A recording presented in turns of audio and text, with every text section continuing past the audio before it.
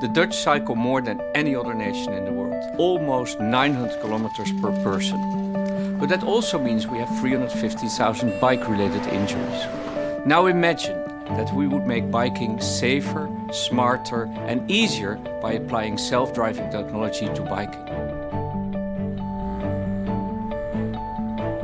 We taught our self-driving bike to figure out where it is, what's around it, what will happen next, and what it should do.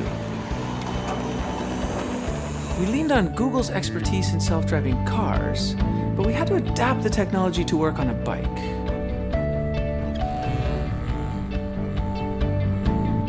We decided to add 2 additional features. First, you can request the bike to pick you up wherever you are, and we developed a comfort mode, adjusting the pedals to a perfect resting position. I think the self-riding bike could really give a boost to the economy because people could also work on their bicycle. You work in your office, you work in your home, you work in your car. You could even work on your bike. I have so much more time. My kids love it. They're just free. They can go anywhere they want, anytime they want. It's amazing. At the Fietsersbond, we feel that this is the biggest invention since the invention of the bicycle itself. At Google, we always put our users first. With the launch of this bike, we believe we do that again.